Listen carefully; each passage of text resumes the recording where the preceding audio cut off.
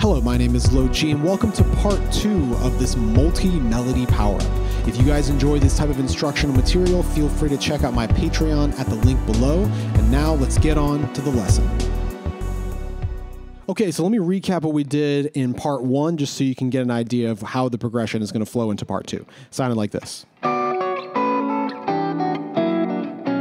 This is where part 2 starts on this B minor right here. So it looks like this. Okay, so the harmony, let's talk about that first. It's the same idea as we were doing in part 1. It's just multiple melodies that are all played independently of each other that all spell out a particular chord progression. So the chord progression here would be B minor for those, D dominant 7th, then G, G minor, and then E minor for those two. It's the same idea. If I just play the normal chord progression, it would sound like this. B minor, D7, G, then G minor, maybe I'll play it right here, and then E minor. Okay, so this progression, I think about it like this. B minor is 6. This D dominant is 5 of, I've talked about 5 of chords before, 5 of G, the 4 chord, and then I'm just playing a minor 4 chord in an inversion. Like that, and then the 2 chord E minor, right? And why am I doing all of those? Because the melody works with that progression, and I think the progression sounds cool, so I'm just playing them together. So that's what I'm implying as I'm playing all of these melodies independently. So of course, the melody is going to sound something like this. We're starting here on the B minor, right? So the melody just by itself is this, right? Bass line is exactly what the chord progression is, right? It's B, D, G, and then B flat, implying the G minor, the flat 3 of the G chord, and then E, right? So that's what it would be. So if I played just melody and bass line, it would sound like this. Here's the B, here's the D, G, G minor, and then E. Right, and that's getting back to the 2 chord. So that's what that looks like. And then the middle line is a little bit different because it actually moves, it doubles its note value, whereas all the other ones kind of always stay the same. So the middle line, instead of just going bum, bum, bum, kind of like it did in part 1, it's actually speeding up here just a little bit. It does this figure. So if you can hear that middle line, it sounds like this. So I'll play that slow. Okay, so just by itself with the bass line, it would be something like this. Like that. So why am I playing those notes? Because I liked kind of the heightened motion of that middle line while everything else is just continuing to do what it does. But it also is spelling out the chord, right? So this one is just spelling out B minor, and then it hits this note right here.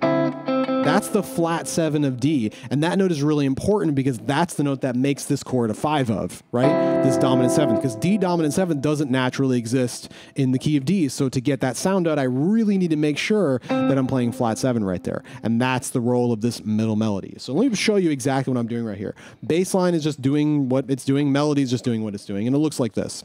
So this is coming off of part 1. So I've got middle finger playing the root, pinky playing the 5, pointer finger playing the 2, then for the next little hit, the pointer finger moves up a fret to play the flat 3, continuing the melody. And then I also grab the D string with my pointer finger as well to continue the middle line. So it sounds like this, right? So you should hear this and at the same time, right? As well as the bass line, right? That's what we're doing. And I'm playing that by using same kind of picking configuration as part 1. Pick, middle, ring to get that first hit, and then I'm just doing middle and ring to hit those next two, like that. Okay? Next chord, moving on to the D, right? Same thing, pick on the bass note, middle finger on the middle melody, ring finger on the top. And this is just a straight bar because we're playing the root, flat 7, and then the 2 of the chord just with 1 finger. And then the pinky moves up to grab the normal 3 of the D dominant 7, and that continues the melody, so I'll play that. It's a lot of pointer finger moving around with that one. Okay, and then we move down to this standard G, which is just 1, 5, and then 3. Top melody moves up to the sharp 4 of the chord, like that, so I'll play those 3. Okay, next chord, again, this is that G minor with the flat 3 in the bass. This is a literal G minor chord, except flat 3 is in the bass. Flat 3, 1, 5, right? So listen to how that melody moves, right? Kind of casually walking up like that. And then the melody grabs this high E string underneath the pointer finger, this A right there, right? So, and I'm hitting that with my ring finger, just like that. And then we finish with this E. So this E, I'm playing the root, the flat 3, and then the pinky on top is playing the 2. But I'm actually playing this full chord, the E, the 1, flat 3, flat 7, 2. I'm playing the full thing because I'm about to play that ring finger note. Not in this part, but in the next part I am. So I'm just getting all those fingers down at once, like that. So I'll play it one more time, a little slower. So we've got all 3 of these notes, right? That's the bass note, middle note, top melody. And then the next hit is that playing both of these at the same time, just barring the flat 7 and flat 3 of B. Then moving my bar back here to the 5th fret to grab the root, flat 7, 2 of D dominant. Adding that pinky note to continue the melody on the 3 of D. Then G chord, 1, 5, 3. Play that a little better.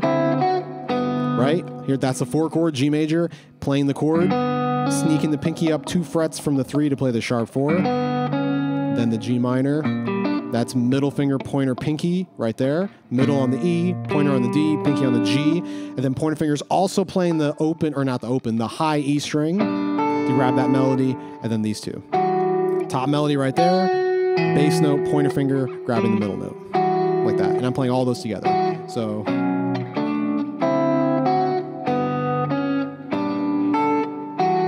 Again, you want to really memorize the fingering and the chord shapes so you can play this smoothly without, you know, tripping over yourself as you're trying to play all the chords. Having the fingerings memorized is super important, and always thinking ahead of what the next chord is. When you're practicing something like this, it's always important to practice the transitions into the next chord. Because if, let's say you're playing this first chord and you're like, oh, sweet, I've got this really comfortable fingering. Let's say maybe you're doing something like this. Right, you got these, and then you move like that to play the next chord. Let's say that's what you're doing. You're thinking, sweet, this fingering is really comfortable. But if you don't practice getting into the next chord, you won't realize like, oh, this fingering is comfortable for this moment, but to transition into the next chord, it's not comfortable at all. So you can't just practice what you're playing at that moment. You always have to practice getting into that and getting out of it with your fingering, because you need to make sure your fingering flows comfortably, right? You can't just practice that you know, a snapshot of what your fingering will be at that moment. You have to practice the entire flowing into the part and flowing out of it. So make sure that you're doing that to make sure your fingering is always flowing and you can play all the parts really cleanly. So that's pretty much it with this part. We're just slowly kind of building it up. This backing track will be just this part, again from 80 to 100 BPM, and then we'll play both parts together. So that's part 1 into part 2. That sounds like this.